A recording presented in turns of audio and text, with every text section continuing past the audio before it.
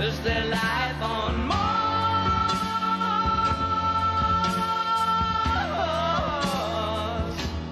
Before David Bowie would be ranked by Rolling Stone as one of the greatest artists of all time, before he emerged as his alter ego Ziggy Stardust, a cross-dressing science fiction character that would go on to revolutionize the way the world looked at rock stars, before David Bowie took on the role of a space alien turned inventor in the 1976 film The Man Who Fell to Earth, before he was inducted into the Rock and Roll Hall of Fame, before he sold an estimated 140 million albums worldwide, before his work would go on to have a huge impact on popular culture then and now. Under pressure. Kick it. Ice, ice, baby. And I'm floating in a most peculiar way. Receiving transmission from David Bowie's nipple antenna. I believe I might be of service. Hailing from a London, England working-class suburb, young David Jones, he took an interest in music extremely young, picking up the saxophone when he was only 13. Now his father had his own musical ambitions, but he retired those early on, settling for a 9-to-5, and when David was a boy, he idolized his older half-brother Terry, who was later institutionalized for his mental illness and would go on to commit suicide. Without his best friend, David pushed forward, starting his career as a commercial artist and made a go at it in a band and as a solo artist. Now he almost gave up on his music career and started a troupe as a mime. Then he got back to the studio when he recorded Space Oddity, and that launched him to worldwide fame. The man went on to produce 25 studio albums.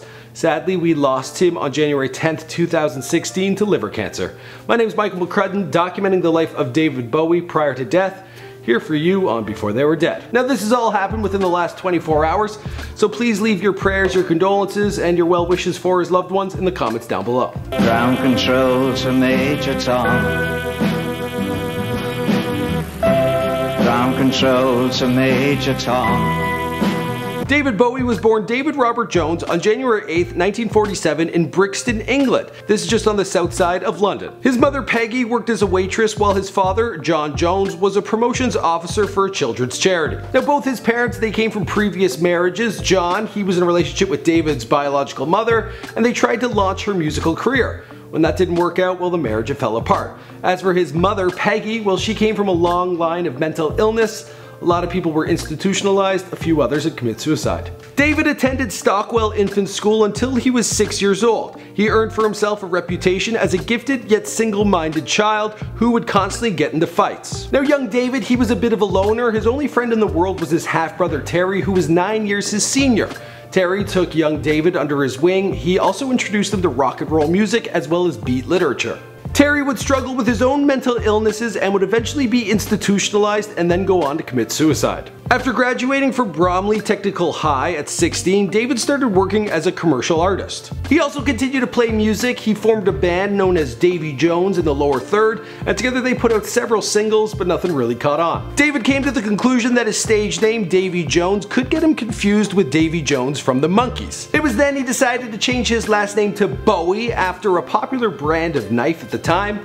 So he went out as David Bowie. He released a solo album, but still, nothing caught on. Then for several weeks in 1967, he lived at a Buddhist monastery in Scotland, and he started his own mime troupe known as the Feathers. Then in 1969, he suddenly became inspired to get back into the studio. What happened?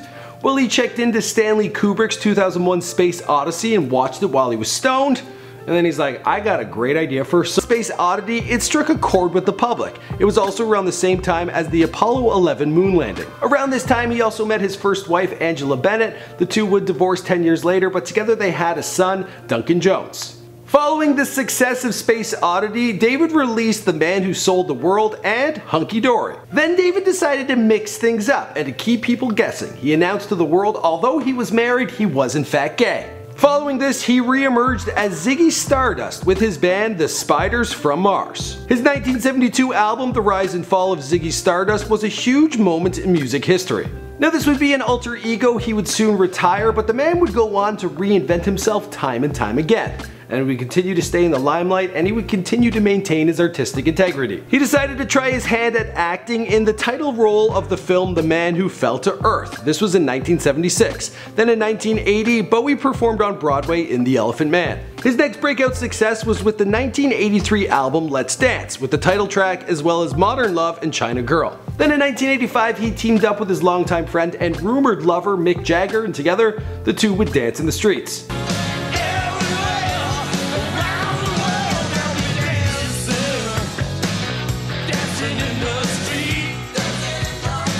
He kept busy over the next few decades working as a writer, as a producer. He was also putting out new music, and he would also perform.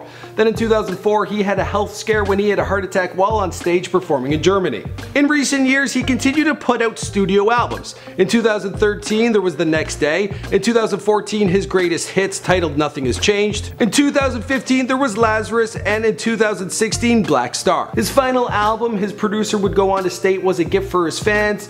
It was a gift for the world. Then on January 10, 2016, it would be announced to the world that David Bowie had succumbed to his battle of liver cancer. He died peacefully at home, surrounded by friends and family. And the rest of the story, well, you know the story, because this is, well, before they were dead. Please leave your prayers and your condolences in the comments down below. Also be sure to check out some other Before They Were Dead I've made on this channel. Tupac Shakur, that's a new one. Osama Bin Laden, I've done that. Also a rapper, Speaker Knockers. On this channel we also do Before They Were Famous. We also do After They Were Famous. Be sure to let me know who you want to hear about next. And yeah, okay, I'll see you guys in another video. Pathetic little fat man, no one's bloody laughing. The clown that no one laughs at, they all just wish he'd die.